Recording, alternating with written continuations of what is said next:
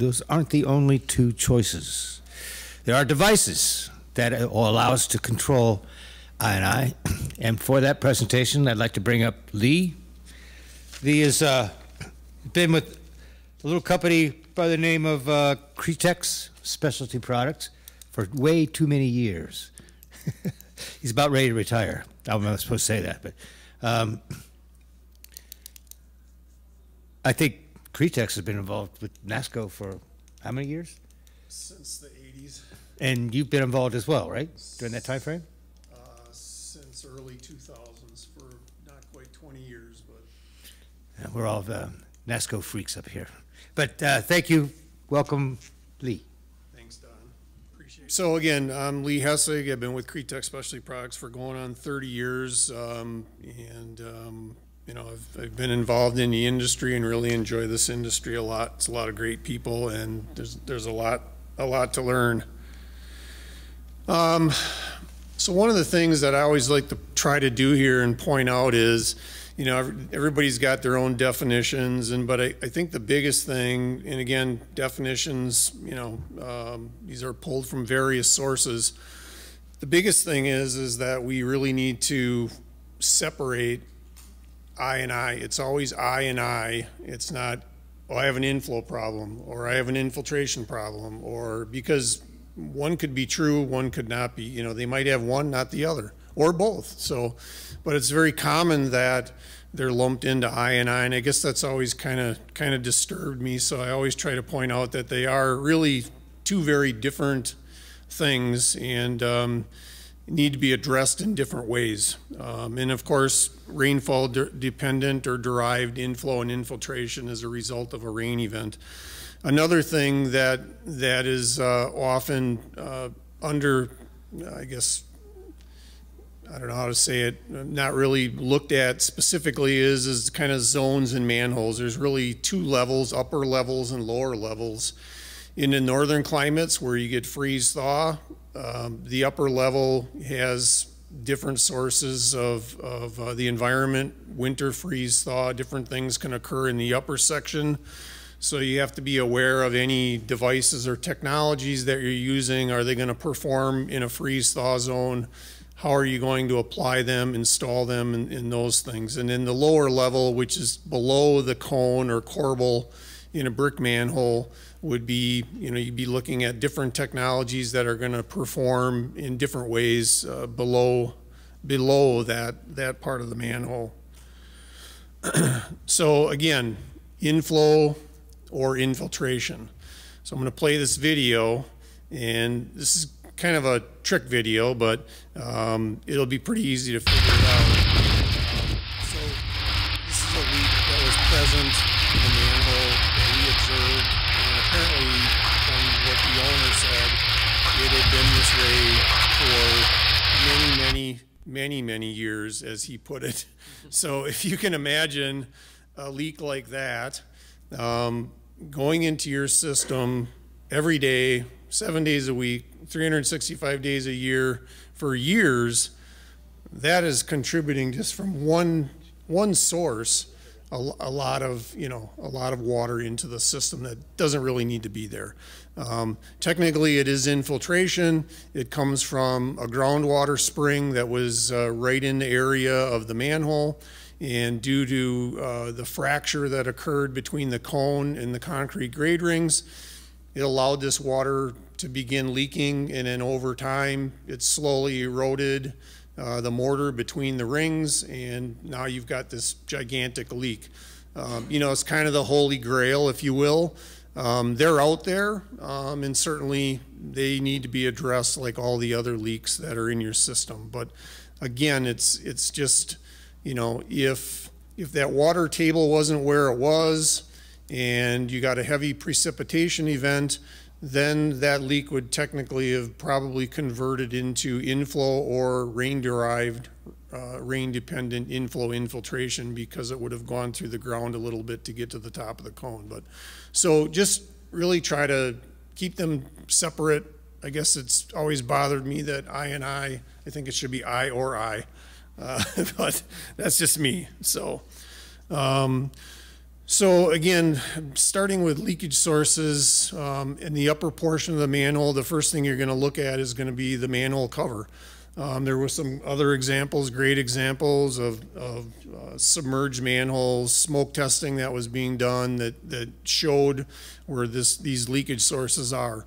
Open vent holes, open pick holes, non-machined bearing surfaces, and those are all contributors. Years and years ago, again, we've been looking at these problems going back well into the 70s, and Neenah Foundry did a study that they tested all kinds of different frames, all kinds of different various openings, size of openings, the amount of water above the manhole, and just a single 1-inch vent hole can contribute anywhere from a half a gallon to over 4 gallons a minute just from one tiny little vent hole in a sewer cover. So if you can imagine that in a flooding situation where the manhole's in a low-lying area during a heavy rain, that's a lot of water going in through just one manhole cover. And if there's multiple holes and multiple manhole covers, that's a lot of water. So addressing these areas of the manhole are very important. The single 24-inch diameter manhole cover with a non-machined bearing surface contributed even more, almost 4 gallons a minute to over 17 gallons a minute with just a cover with no gasket or anything in there to prevent water from getting in around the cover. So these leakage sources just at the very top can be pretty significant. In today's world, most communities, most people are using solid lids with non-penetrating pick holes that have gaskets as part of the installed system with machine bearing surfaces. So this example in Wisconsin happens to be in my neighborhood on a nice spring day, snow's starting to melt. This cover is submerged. So if this wasn't a solid lid with a gasket, all that water would have been contributing to the collection system, and somebody would have probably been scratching their head. It was a nice sunny day and they're going, where's all this water coming from in this area? Well, it was snow melt. So again, it shows you the importance of sealing the covers. But there's a lot of existing covers out there that don't have the gaskets or non-penetrating pick holes. So we termed devices a couple of years ago when Don and I put together, this portion of the presentations, a couple of years ago. But devices, technologies, you can refer to them what you want. But inflow dishes, lid gaskets, vent hole, pick hole plugs. These devices are available out there. There's a lot of different types of them. There's a lot of different manufacturers and suppliers of these devices. The upper left-hand photographs shows a series of simple rubber vent hole plugs that are manufactured to size different vent hole openings and sewer covers, so you can relatively easy to go out and just plug these holes. The lower left is rubber gaskets. There's a couple different manufacturers of gasketing material, different types, from rubber to butyls and other mastic type devices. And again, these can be installed into existing frames. You need to do a little surface prep work to make sure that the product is going to perform as designed, but then they can be bonded down to existing frames, and you can create that watertight seal there between the frame and the cover. And then inserts or salad bowls, inflow dishes, whatever you want to call them, they're called a variety of different things, but they're available in stainless steel for more corrosion protection and rigidity, polyethylene, HDPE inflow dishes. There's some PVC ones. There's quite a variety of different styles out there, but again, just examples of relatively inexpensive, easy products that you can install either with your own utility crew or under contract on rehab jobs. So inflow, so we're going to look at some inflow sources in the upper portion of the manhole, and that would be the frame chimney joint, so anything from the cone up to the frame. That's going to involve, broken and deteriorated bricks, precast concrete grade rings, mortar joints. Those things are typically going to deteriorate over time, and you're going to lose any kind of seal that might have been there when they were installed. These couple of examples just happen to be, one, the left-hand one is during a snow melt. It was in a field, and the water was just draining in because the ground below was frozen, so the water didn't have anywhere to go except through that frame joint between the top of the structure. And then the other one is just an active leak during a rainstorm. I think Jim mentioned, a couple of you guys mentioned getting out during a rainstorm or post rainstorm and start identifying these problem areas and defects that can be corrected. Additionally, we talked a little bit about some of the methodology, the ways that you can go out and find these defects. Was mentioned that most of it hasn't really changed over the years, smoke testing and dye water testing. But here we talked about post-rain event. This is in Houston back in the early 90s, just before they started their big I&I program.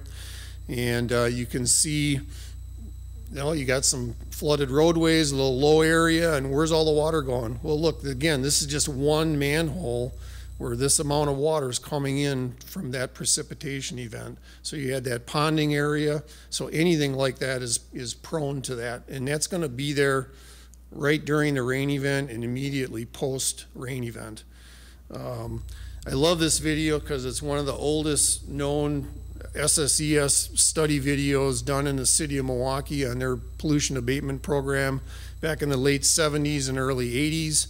And as simple, low tech as this is, it's a very effective way to identify the leakage and quantify some of the leakage if it's enough where you can actually do like they did here and stick a bucket under there and a little stopwatch, and you can very easily determine the rate of inflow that's coming in there. But I just think it's really cool. It's in our backyard, and ultimately that's what led to development of some different technologies and devices for sealing that portion of the manholes in the early 80s. So prevention devices, again, for inflow. There's a number of them, internal and external manhole frame chimney seals. There's also frame chimney liners and coatings that are applied. And manhole grade adjustment systems now have advanced over the years. It's not just brick and mortar and concrete anymore. There's other alternatives in the grade ring portion of the manhole too for new construction. So, and don't think of these products specifically for rehabilitation. They can also be and are often used new construction to prevent this portion of the manhole from ever leaking in the beginning. So it's kind of a preventative, again, be proactive instead of reactive. We've got enough manholes that need to be repaired.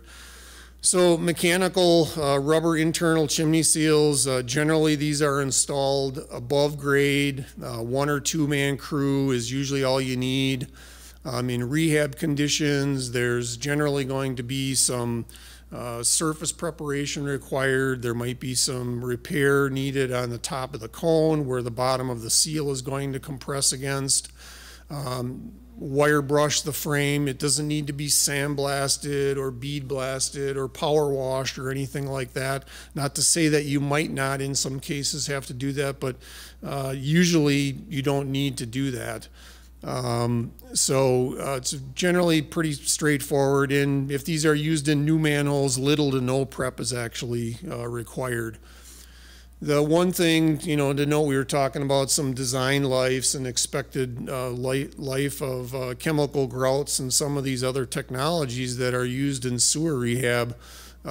These products have been around since the early 80s, so we're at about a 40-year known design life of these types of systems in the sewer.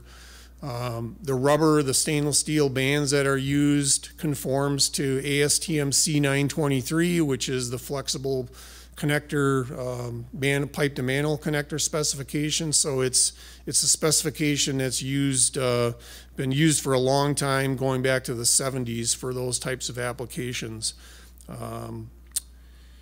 And then new construction or reconstruction, there's external chimney seals. Again, these are rubber seals that are compressed either against the interior or onto the exterior of existing or new manholes. Again, comprised of upper and lower stainless steel bands. The upper band compresses onto the top of the manhole frame around the base flange, and the lower band is compressed onto the outside of the top of the manhole cone, creating that watertight seal from the frame to the top of the cone. That's one of the most vulnerable joints in the collection system. Sees a lot of differential movement, freeze-thaw, traffic loading, pavement expansion and contraction, different things that impact the upper portion of the manhole that you won't see in the lower portion of the manhole. Again, I mentioned other technologies. There are a myriad of other, from cured in place, chimney liners, which I think Tony said he uses. There's a polyethylene top hat device that goes in during new construction or reconstruction. There's a variety of applied coatings that are put on by brush, by hand, by spray mechanism. There's absolutely no shortage of products to choose when rehabilitating or installing sewer manholes, again, to protect that frame chimney joint. The last one there is actually a heat shrinkable encapsulation system that's been on the market for quite a while. But the thing that you have to look at when you're, kind of reviewing your project criteria, what your goals are, what is your design life, how long does it need to last? You need to evaluate the technology that you're going to select against the time frame that it needs to perform. Some of these have shorter design lives and expected life than others, so you want to make sure that you're looking at that as well. And again, there's none of some of these are great for for one application, one might not be good for another. So again, none of these are going to work everywhere, so it's going to be a combination of different technologies. Go back through this. Whoops, I got to go back. Sorry about that. So we talked a little bit about grade rings, grade ring technology that's come along. So again, kind of going back to that leaky manhole as a good example of that manhole. Here's the evidence of the spring. A lot of groundwater present during this installation.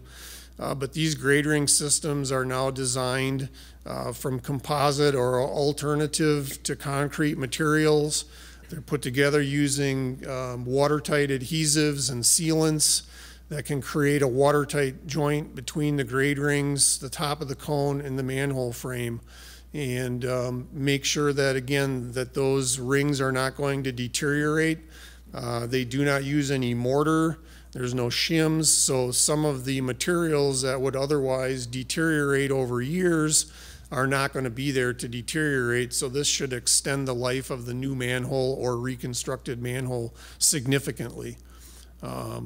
So again, the goal here, build a watertight manhole using different technologies or devices to make sure that the top part of the manhole, the cover, the chimney, the frame joints, all of that is going to be watertight. It can be done. You just need to find the right product or device to do it. So moving down into the lower level of the manhole, so now we're getting down into the barrel section or the main body of the manhole. This doesn't really apply. I mean, it applies to brick manholes. There's a lot of leaks in brick manholes down below. What we're going to talk about here are devices that are designed to seal specifically precast manhole joints. So you can see the picture on the left. You can see a pretty good stream coming in just to the upper right of the pipe penetration. And the photo on the right-hand side on the lower right shows a very significant leak at the barrel joint at the very bottom, just above the bench. That was about 8 inches above the bench of that manhole. Again, these are generally going to be infiltration because it's down in the groundwater. These leaks are generally going to be there. If the groundwater is there, these leaks are going to be present. So here's a really good example, and again, this is a video of the photo, so you'll get to see that this was actually leaking worse than the photo showed. So another one that was leaking all day, every day for years. This particular manhole happened to be adjacent to a rainwater detention pond, so it was heavy groundwater, so there was a lot of water surrounding this particular manhole, and this thing leaked like that constantly for years, they said. Why it was never addressed is beyond me. If they knew it was there, why they didn't try to deal with it, but it was a pretty significant leak. So again, prevention devices, we have internal joint seals and external joint wraps. So obviously the internal would be used in rehabilitation predominantly, and then there's external manhole joint collars or wraps. Those wraps, and I'll show them to you here in a minute, but again, there are specific ASTMs that apply to exterior manhole joint wraps. It's a C877 is the specification, and there are 3 types. There's a type 1, a type 2, and a type 3. Type 1 is a peel and stick with a primer. Type 2 has bands in it that keeps it physically banded or connected to the exterior of the structure. And then the 3rd type is just another peel and stick where you place it on the joint and overlap the ends, and it sticks together with a mastic material. Again, these are quite often used in new construction as a preventative measure, so that, you know, when you put a new manhole in, and again, especially in deep sewers, high groundwater applications, you want some extra protection. It's a very cost-effective way to deal with those joints on the outside, so you don't have to come back later and rehabilitate it on the inside. But an example of an internal mechanical joint seal here, you can see manhole entry is required, so you need to follow all your confined space rules. Generally, there's going to be some surface prep, some light cleaning, possibly some surface repair if there's any defects in the manhole wall surface. And then once that is done, then the seal, the bands are 2-piece bands, so they're easily taken in through the manhole frame opening at the top. And the rubber seal is then positioned against the manhole wall. The bands are assembled in place at the joint and then tightened into place with an expansion tool, and then they're locked in place with stainless steel studs and nuts. The last photo here that you saw is of the notorious leaking manhole in the video. So you can see that a very significant leak was stopped with this method of rehabilitation. And the nice thing about it is, it's like turning a water faucet off. You can actually watch the leak diminish to the point where it completely stops as you compress the bands against the manhole wall. And again, like the other products, probably a 40 to 50-year design life, and it's a compression seal, so it can be removed and reinstalled or adjusted if it ever develops a leak or something happens in the future where it needs to be taken out. It can be taken out and used on another manhole if possible. On the exterior, again, deep conditions, high groundwater areas where you want some added protection. This is actually a wet well, so we definitely didn't want anything going in or out of it. So both infiltration and exfiltration was a concern. Brand new structure. You're looking at externally for a joint, this was a 144-inch diameter structure. Each joint wrap costs about $250 and takes under 10 minutes to install. So for a little bit of extra money up front, manholes can be prevented from ever leaking by placing these materials on the exterior of the manhole joints during new construction. They can also be used as a repair coupling, if you will. A lot of times if you have to add a barrel or you're changing a cone or doing something where you have to remove and replace manhole barrel sections, the new stuff isn't always exactly compatible with the old stuff. So oftentimes these are going to be used as a compatible way to seal the joint between the new piece and the old piece, the existing piece. But again, the last photo kind of shows it. You can see the PVC down into the water table where the pump head is in there to keep the water down during construction of this sewer system in a subdivision. And by placing these wraps, and for a 48-inch manhole, they're about $65. So again, very inexpensive way to ensure water tightness. So those are some of the devices and different means, and by all means, there's no way I could have covered everything in the 15 or 20 minutes. Just try to give you a good representation of a variety of different things that are out there. Hit the internet, hit some of the exhibitors here at the show, and you'll find a whole array of different methods and technologies to help keep water out of manholes. Are there any questions?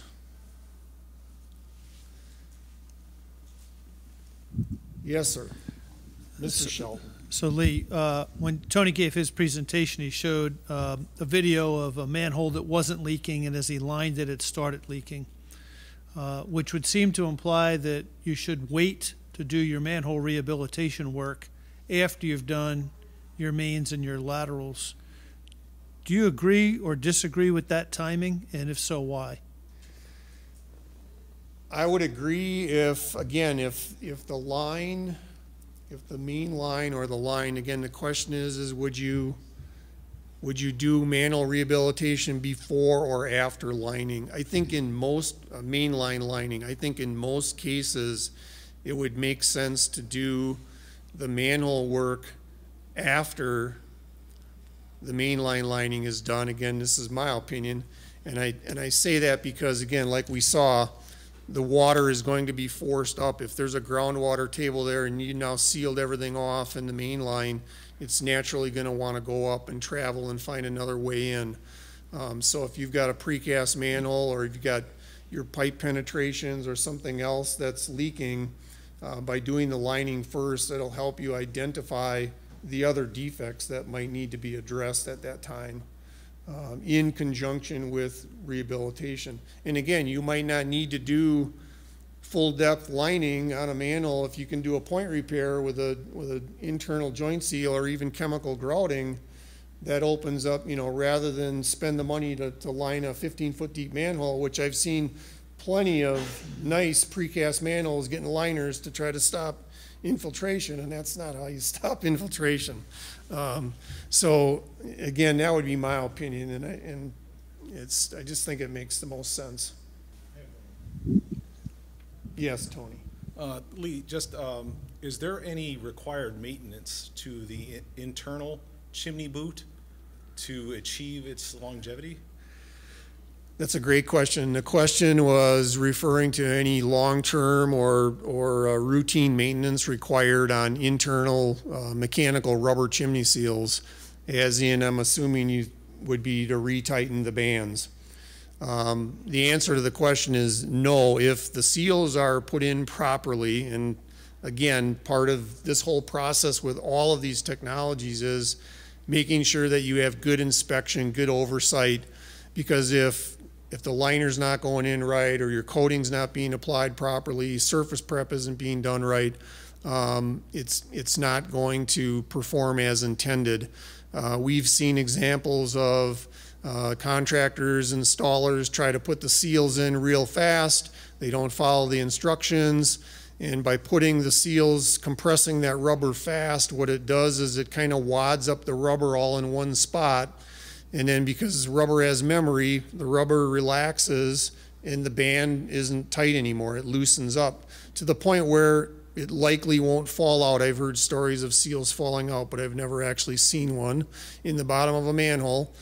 But the seal is then loose and not doing its job. So in that case, periodic maintenance or routine maintenance would find that, or a post rehabilitation or 1-year warranty inspection like you do would be a great idea, because then you can catch those.